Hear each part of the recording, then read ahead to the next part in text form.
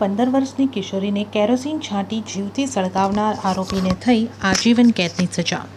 વલસાડ જિલ્લાના ઉમરગામ તાલુકાના મમકવાડા ગામમાં રહેતી એક 15 વર્ષની કિશોરીને એક રિક્ષા ચાલકે પોતાના મોબાઈલમાં બીભત્સ વિડીયો ક્લિપ બતાવ્યા બાદ કિશોરીની અવારનવાર છેડતી કરતો હતો અને તેની સાથે દુષ્કર્મ કરવાની કોશિશ કરતા કિશોરી આ હવસખોર રિક્ષા ચાલકના તાબામાં નહીં આવતા કિશોરી પર કેરોસીન છાંટી તેને જીવતી સળગાવી દીધી હતી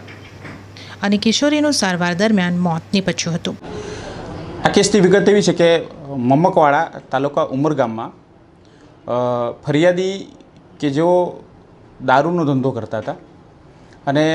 આરોપી હરીશભાઈ જીવણભાઈ ભંડારી તેમને ત્યાં નિયમિત દારૂ પીવા આવતા હતા અને એ દારૂ પીવા આવતા હતા તે દરમિયાન ફરિયાદીની દીકરી ભોગ બનનાર કે જે 15 વર્ષની હતી બનાવ વખતે તેને પોતાના મોબાઈલમાં ગંદી ક્લિપિંગ્સ બતાવતા હતા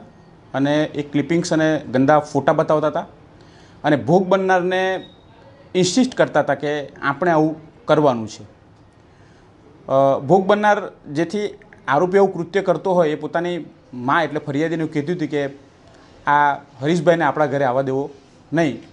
વલસાડ જિલ્લાના ઉમરગામ તાલુકાના મમકવાડા ગામમાં રહેતી 15 વર્ષની કિશોરીને ત્યાં રિક્ષા ચાલક આરોપી હરીશ જીવણ ભંડારી અવારનવાર આવતો હતો અને તેના મોબાઈલમાં બીભત્સ વિડીયો ક્લિપ અને ફોટા કિશોરીને બતાવતો હતો, જેને લઈને કિશોરીએ આ અંગે તેની માતાને એવું કહેતી કે આ હરીશભાઈને આપણા ઘરે નહીં આવવા દેવાનો।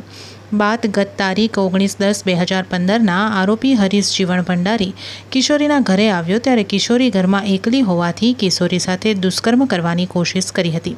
પરંતુ કિશોરી આરોપીના તાબામાં નહીં આવતા આરોપીને કિશોરી પર કેરોસીન છાંટી તેને જીવતી સળગાવી દીધી હતી અને કિશોરી ગંભીર રીતે દાઝી જતાં તેને પ્રથમ ભિલાડની શ્રીજી હોસ્પિટલમાં સારવાર અર્થે ખસેડવામાં આવી હતી,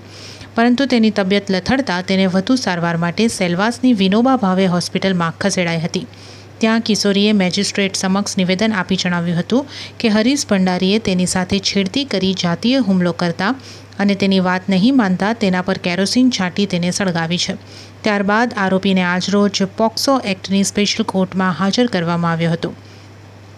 ત્યાં આરોપી વિરુદ્ધ સરકારી વકીલ ડીજીપી અનિલભાઈ ત્રિપાઠીએ ધારદાર દલીલો કરી હતી, જેમાં નામદાર પોક્સો એક્ટના સ્પેશિયલ જજ એમ.આર.શાહે આરોપીને હત્યાના ગુનામાં આજીવન સખત કેદની સજા, છેડતીના ગુનામાં 3 વર્ષની સખત કેદની સજા, જાતીય હુમલાના ગુનામાં 5 વર્ષની સખત કેદની સજા અને 3 કલમો હેઠળ કુલ 9,000 રૂપિયાનો દંડ અને જો દંડ નહીં ભરે તો અલગ અલગ કલમો હેઠળ કુલ 2 વર્ષ 9 માસની સજા કરવાનો હુકમ કર્યો હતો। અને બનાવ તારીખ જે 19/10/2015ના રોજ બનેલો તે દિવસે ફરિયાદી ખેતરમાં ગયેલા હતા, ભોગ બનનાર તેમના ઘરે એકલા હતા અને તેમનો ભાઈ સ્કૂલે ગયેલો હતો। તે દરમિયાન આરોપી એમની ઘરે જાય છે અને એની સાથે દુષ્કર્મ કરવાનો પ્રયાસ કરે છે, છેડતી કરે છે, જેમાં ભોગ બનનાર શરણે નથી થતા અને આરોપી ભોગ બનનારને ઉપર કેરોસીન છાંટીને તેને જીવતી સળગાવી દે છે। ભોગ બનનાર લગભગ 98% જેવી દાઝી જાય છે અને તેમને પ્રાથમિક સારવાર અર્થે શ્રીજી હોસ્પિટલમાં લઈ જવામાં આવે છે અને ત્યાંથી વધુ સારવાર માટે સેલવાસ રિફર કરવામાં આવે છે। ભોગ બનનારે મેજિસ્ટ્રેટ રૂબરૂ એક્ઝિક્યુટિવ મેજિસ્ટ્રેટ રૂબરૂ પોતાનું જે નિવેદન લખાવેલું અને તેમાં હરીશ જીવણે તેને કેરોસીન છાંટીને સળગાવી દીધેલો છે અને ગંદા ફિલ્મ્સ અને ફોટો બતાવે છે તેવી હકીકત જણાવી અને તેણે મને કેરોસીન સળગાવીને મારી નાખી તે નિવેદન આપેલું અને તે નિવેદનના આધારે કોર્ટે મૃતક ભોગ બનનારના તે નિવેદન પર આધાર રાખીને તે નિવેદન વિશ્વસનીય હોય તે આધારે આરોપીને આઈપીસીની કલમ 302માં આજીવન કેદ,